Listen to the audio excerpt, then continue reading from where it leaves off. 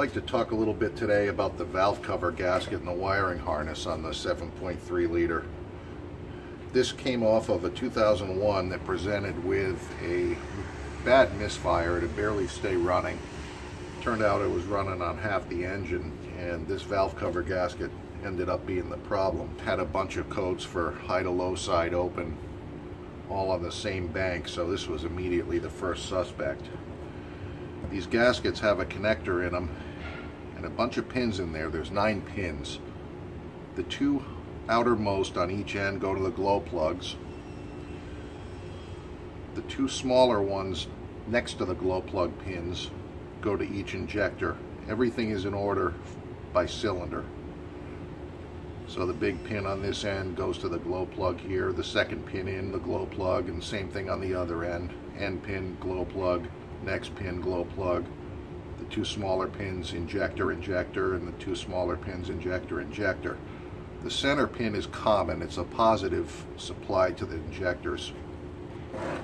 With the engine running, that's about 110 volts DC. So you kind of want to avoid getting bit by that one because it'll hurt. Anyhow, putting a meter on this in the truck, which this test can be done in the truck too. You just get the connector out, you press down on the tab and slide the connector out of it. Put a multimeter on it. These little alligator clips for the test leads come in real handy. Almost any hobby store or electronic shop should have them. Now if we go to the common on the injector connector, all of them will have one color wire that's the same. In this case it's black. Every one of these injector connectors has a black wire on it, so that's common. And we have infinite resistance there. That's the black one. Infinite resistance there. Black wire, infinite resistance, black wire, infinite resistance. So these are all open. If we go to one of the, there we go, get it on another injector. It's on this one for the negative to the injector. Now we have continuity there, but it's a really high reading. That should be very close to 0. So if we pop this connector out of the inside, you can see the melt damage from the glow plugs heating up. What I noticed when I checked this from the inside, the center one's common.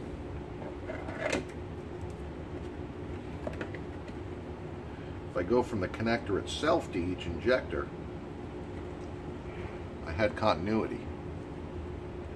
So the heat damage in this connector has probably spread these little metal tabs open enough so it's not making contact inside, or the pin in here has lost continuity. So we'll check that too.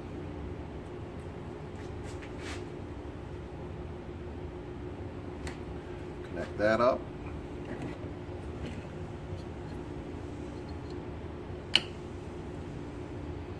Now we've got continuity through the gasket. So this connector is the problem. Probably could have gotten away with just changing this under valve cover harness. With the heat damage, it was smarter to do both, because there's a good chance these pins in here are damaged. Yeah, there's some melting in there. So this had to be changed. It was done. These 2 are sold separately from the Ford dealer, and I think the total cost between the 2 of them was about $140. You can get them other places cheaper. The Dormans, they're not bad. Though lately there have been some reports of the insulation on the wires. After being on there for several years, the insulation is cracking and falling off, but I haven't confirmed that. I haven't seen it, but all the other reports say they're pretty good. And the major difference is there is no connector inside on the Dorman gaskets. Everything is hardwired, so it eliminates one point of failure. That's one of the good points about it. Hopefully this explains some questions anyone might have about how this works. If you found the video useful, please like or subscribe. Thank you.